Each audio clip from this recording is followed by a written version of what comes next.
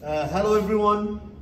Our topic for today is chopper. Last time we covered the buck chopper, which is stepping down the voltage from DC fixed into DC variable. And today we will cover the boost chopper, which is the opposite. It will convert or step up the DC voltage from fixed into variable, which is this. Last time we covered this, and today we're going to cover the boost chopper. This circuit is still the circuit for the buck chopper. I'm going to show you a small technique how to make the boost. And this explanation is for both, that we use the three techniques to control output voltage, which is varying the T, big T, which is fixed, and using the pulse width modulation, or varying the T while the T on is fixed. Okay, so this one here is varying the T on while T is fixed, and this one varying the big T, which is the time, while the T on is fixed, and this is pulse frequency modulation, and this is varying both. So let's see right here. We're done with this last time, in last lecture, and now we're looking at this part, which is stepping up the DC volt, and this is the V out. This is the equation to find the V out. With this one here, to get this, you need to derive using mathematics and derivatives and everything to get this, but we don't have time to derive this. If you want to derive, you can go back to the textbook and you can derive this. But this is the V out that you need to know. Okay? So V out equals V source 1 minus duty cycle. So here, the duty cycle, as we said last time, it cannot be 1, because if we have 1 minus 1, it will be 0, and any voltage divided by 0, it will be infinity, and we cannot have that. Anyway, so this is the circuit for the buck from last time, from last experiment. I'm going to show you a technique how to make this a boost, but with small, playing with the devices. So what you're going to do, you're going to take the inductor and you will place it here. So counterclockwise. You're going to take the MOSFET and you're going to place it here, and you're going to take the power diode and you will place it here in the place of the inductor. So you look at those, you will just make one step counterclockwise, and the circuit will be converted from buck chopper into boost chopper. Let's do it here. So this is inductor. Okay, I'm going to erase the inductor right here. I'm going to put power diode. Okay, and now here, this is the switch, which is the MOSFET. I will erase and I will put inductor. Okay, and now I will erase the power diode right here, and I will put the MOSFET, which is the switch. Okay, I'm gonna draw it as switch, but in reality it's a MOSFET. It's this one right here. Okay, so that's the switch right here. Okay, I'll put it right here. That's the switch. Okay, MOSFET.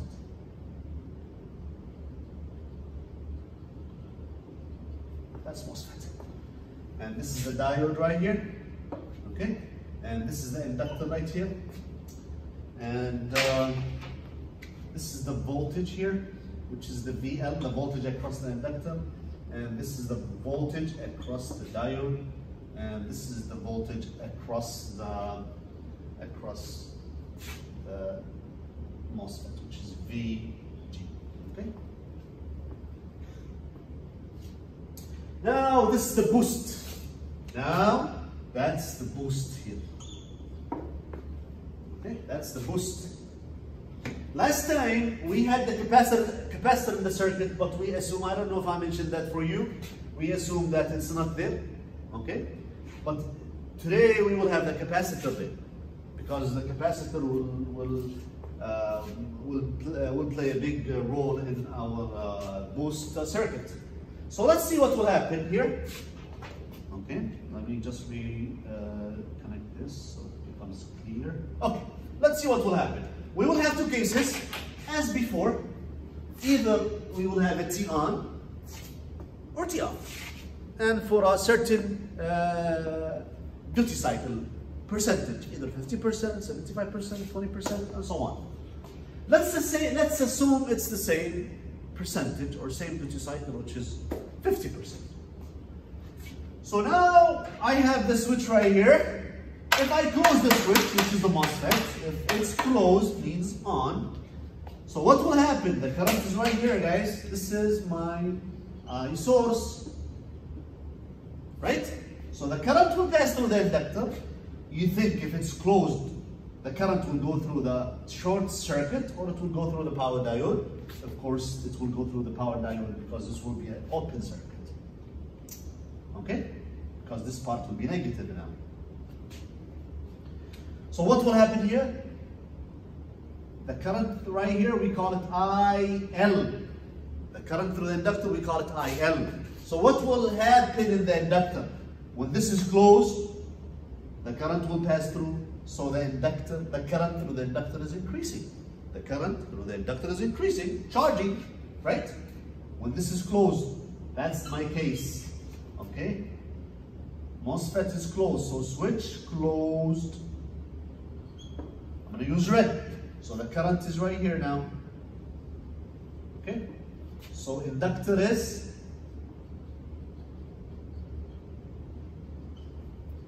charging.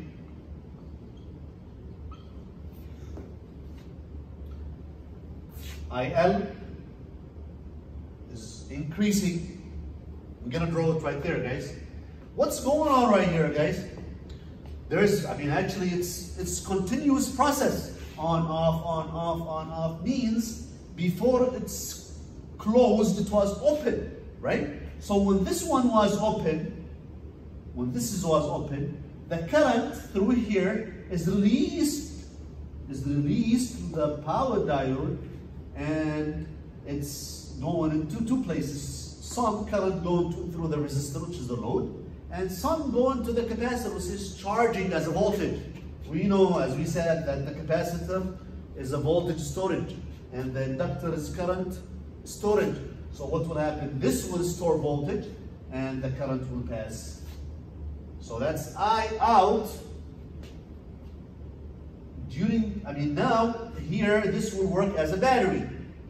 So when this one here is closed, the current here is passing through the inductor and passing through the short circuit. So this current is not passing there, but I already charged this before. I already charged the capacitor before. So now the capacitor will release. The capacitor will release, and we call this I out. It will release through the inductor. So I have storage in the capacitor. Capacitor will work as a battery, it will release. So what's going on to the I out when this switch is closed? I'm still in the closed process. I out is decreasing because it was storage and now it's releasing. So it's decreasing. It's decreasing. So when the switch is closed, let's come here. Okay, this is my gate, as we said before. This is my gate, on, T off. This is 1T, T on, T off. Okay, this is T on, and this is T off. And this is 50%. Duty cycle is 50%. So what's going on here? The switch, our case, is closed. This is the case, closed. So it means it's on. So I have two currents. I have to look at two currents. IL, we said it's increasing because it's charging. But I out is because during this time, which is when the switch is closed, we get the current from the capacitor. So it's releasing. So I out is decreasing. So here, you guys see from last time what's going on right here? I out was increasing when the switch is off. In the boost, the I out will decrease. So this is not here, it will go like this. It's the opposite, guys. This is the opposite. So now up,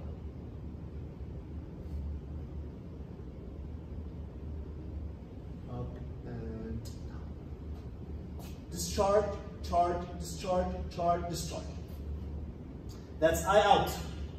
The opposite in boost, the opposite is to buck. So buck was the opposite to boost. Okay? Don't be confused. This is the case of the switch is closed. Current, I source will come here. It's not going through the power diode. So the IL is increasing because it's charging. That's when the switch is closed. Okay, I'm drawing I out now, which is this. I'm not drawing IL. I don't have it right here, but I will draw it right here, no problem, IL. So I will see what's going on. IL here. Okay, that's IL. So I will see what's going on. When the switch is closed, IL is increasing. So IL is increasing. That's correct here. Okay?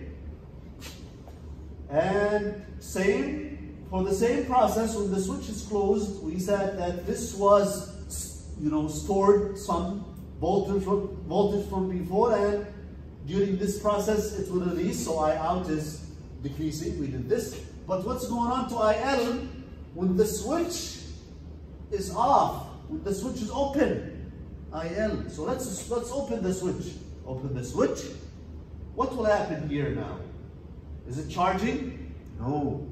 Now it will release, it's discharging. So when this switch is open, now I have stored current, or I have stored magnetic field as current, and it will release. So now it will release. So it will go down here, discharging, charging, discharging, charging. That's IL. Okay. I diode. What's going on to I diode? I diode, the current IL, it will discharge, same as this. But I will not draw it for you. But when this is closed, nothing right here. When this is closed, nothing right here. When this is closed, current will pass through the short circuit. And this is an open circuit. Nothing is here. It will work as two circuits. This is a circuit, and this is another circuit, because the capacitor will release, and nothing is right here. But when it's open, now the same amount of current, which is IL, is here. So if I want to draw I diode, I will have it when the switch, only when the switch is open. When the switch is open, which is this. That's correct. Still, this is okay for I diode. That's okay for I diode. I out is here, IL is here, I diode is this. Voltage. Now we have a capacitor, guys. And we know what the capacitor do. It's regulator, guys. You see here, last time we assumed that we don't have a capacitor, but actually I drew it for you and I forgot to erase in the buck. But now we will have a capacitor, and we will see the capacitor will make, it depends on the size. The bigger the capacitor, the more straight output voltage. The smaller the capacitor, we will have a ripple, because it will take more time to decrease. So let's see here, that's the V diode, and that's the VQ, which is this. I put V here, this is VQ. VQ is for the MOSFET, guys, and that's for the V diode. But I am interested in the V out, guys. I am interested in the V out. Okay, the V out will follow the I out, guys. You guys see this here? Because the V out is this. V out is right here. So what will happen right here, guys? When I out, when this switch is closed, we said this will charge, and the current will go through the switch, through the short circuit. And this one right here will release, and I out will go down because it will release. It will keep decreasing, decreasing till it's done. So I out, when the switch is closed, is decreasing. So V out, let me draw V out here, guys. Let me keep this one as a V out. Okay? Because it was V diode last time, so it's to the negative. We draw it to the negative. Now we're gonna have it here. Okay. Let's see.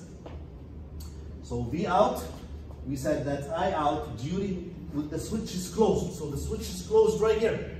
That's the time, or that's the time when the switch is closed. So we said it will decrease. Yeah, because V out, when I out is going down, V out is going down. So here, switch is closed, it will go down like this.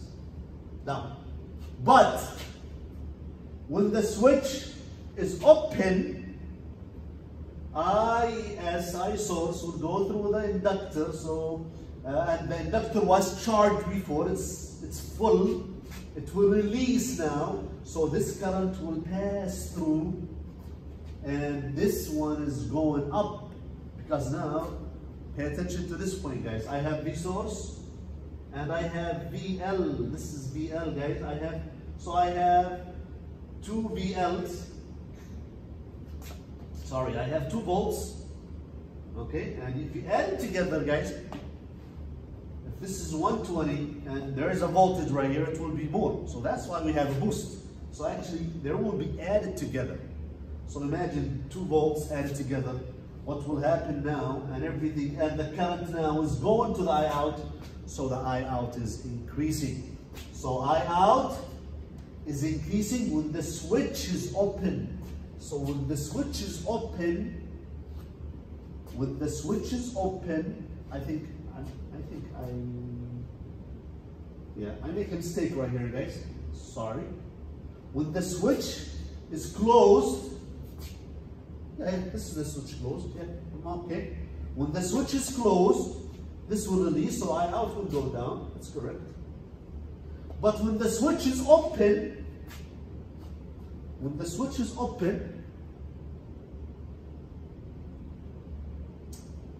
this is switch closed.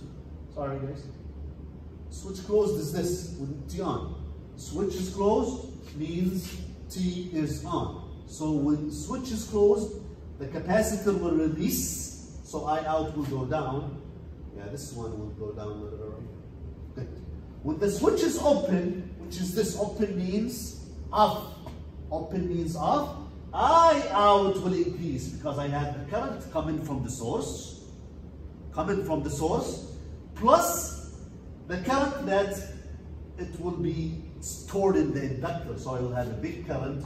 So here I will have I out is increasing. So if I out is increasing, the V out is increasing. So it will be like this. Then discharging, charging, and so on. So here, if you compare V out, can V out be like this? Yes, it can be like this if the capacitor is small. So we need a better capacitor to have it bigger. Can the capacitor be almost straight like this? Yes, if the capacitor is huge, we can have it almost straight. But we will keep it like this, V out. Okay? That's V out. Okay, pay attention to this point, guys. And if you're just confused, you can go back in the video and watch.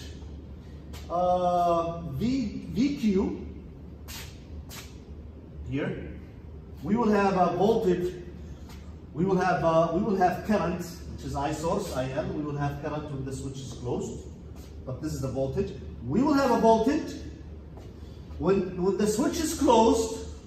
When the switch is closed, I will have no voltage.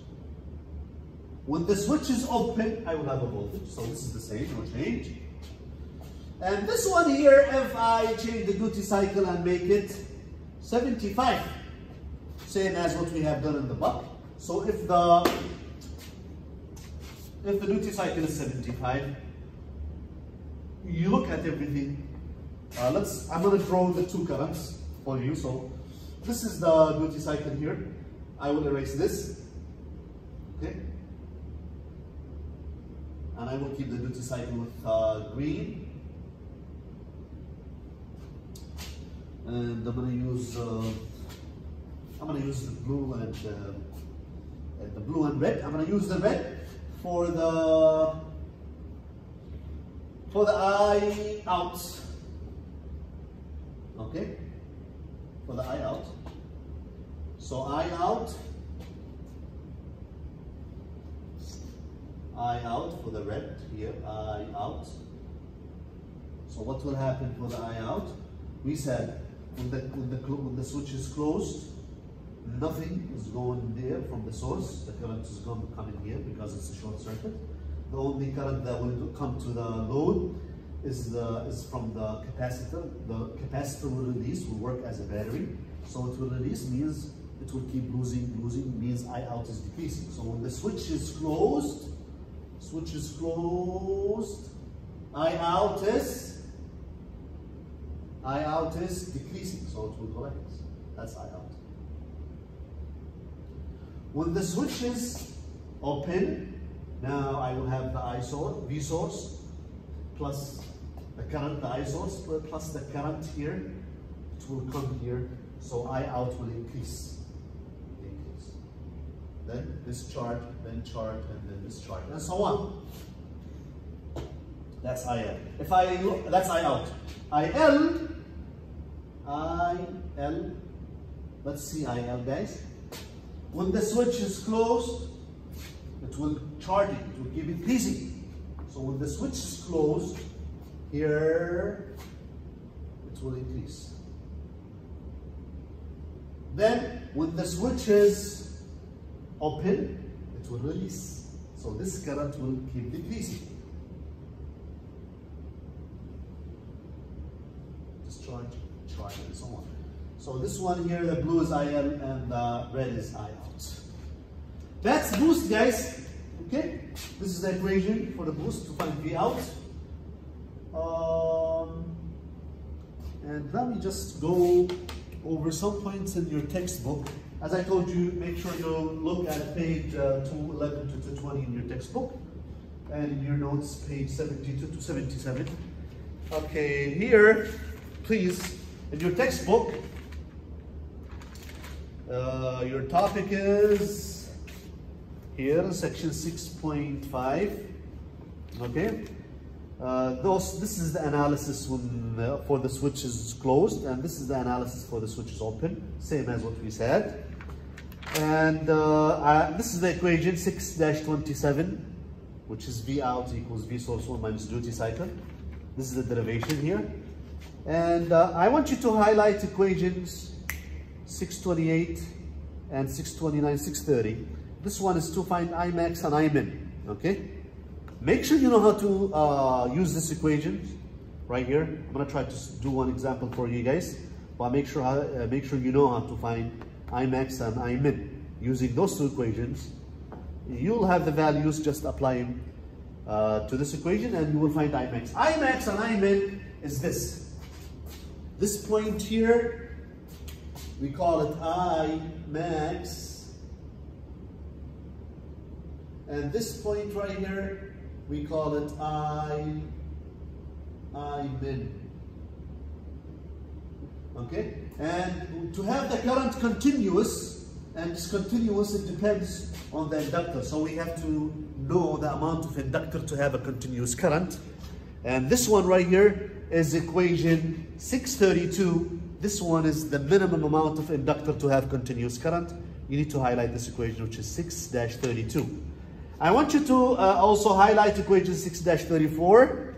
And I want you to look at two examples. Example 6-4 in page 216 and example 6-5 in page 217. And highlight equation 6-39 in page 219 and 6-42 in page 219. And with this, we're done with the boost chopper. Okay. That's buck and boost. There's another topic in the textbook which is buck boost, but we're not covering that. The only topics are covered in our course is buck chopper and boost chopper. See you in the next lecture, guys. Take care.